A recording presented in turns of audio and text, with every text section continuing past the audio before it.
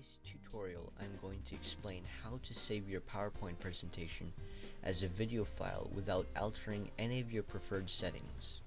I'm going to be using Microsoft PowerPoint 2010, although this procedure might work for PowerPoint 2007. The overall process is pretty straightforward. First, open your PowerPoint file that you have previously saved. Make sure that you have checked and revised it, as this will be the final time you can edit your presentation before converting it to a video file. Next, click on the File tab on the leftmost side of all the tabs displayed. Right under the File tab, there will be several options shown. Click Save and Send. Right under the File Types header, click Create a Video.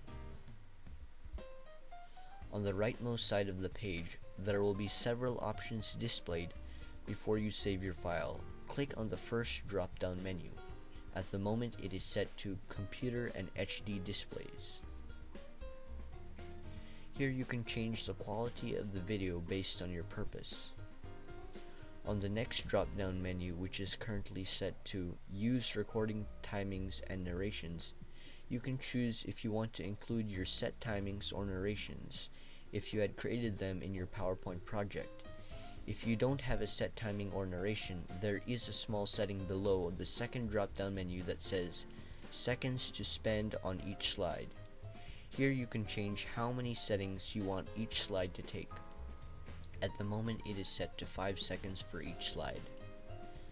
After you are satisfied with the changes you have made to the video settings, click Create Video. Another dialog box will open asking you where you want to save the PowerPoint file. I have already saved it to the desktop in this case, although you can save it wherever you want. Depending on how long and how much detail you have put into your presentation, the video conversion may take a few minutes to complete. You can view your PowerPoint presentation status on the bottom right of the program.